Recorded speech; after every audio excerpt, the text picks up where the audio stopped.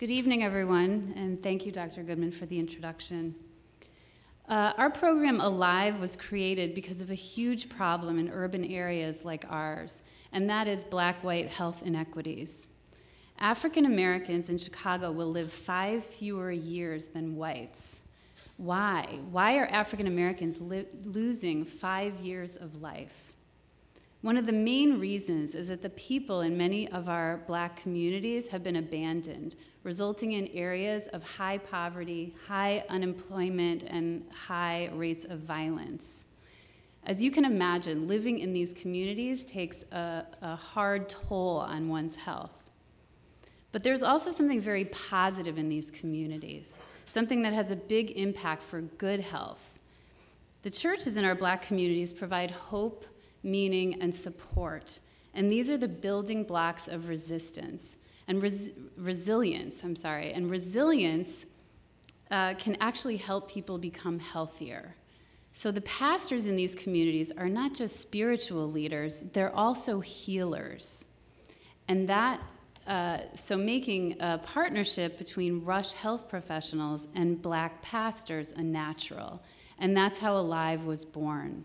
And my partner, Reverend Alan Ragland, is here today in the audience. So with help from Rush and from NIH, the first activity of our partnership was to create a wellness program for pastors in the community. After that, we created a church-based intervention to improve diet in the church members. And we rolled out this program in 5 local churches. We started with diet because we knew that by eating healthier, that was the best way to live longer and better. So our program blended the spiritual with the physical. One of the main components of our program was a Bible study in which the church pastor led the Bible study and encouraged people to focus not only on their spiritual health, but also their physical health. And the program worked. By increasing motivation to eat healthier and improving nutrition knowledge, the 200+ participants in our study across the 5 churches improved their diet significantly, which translates into substantial reductions in mortality. So this is just a first step, but it's a big one. The resilience of hope and faith is a powerful thing.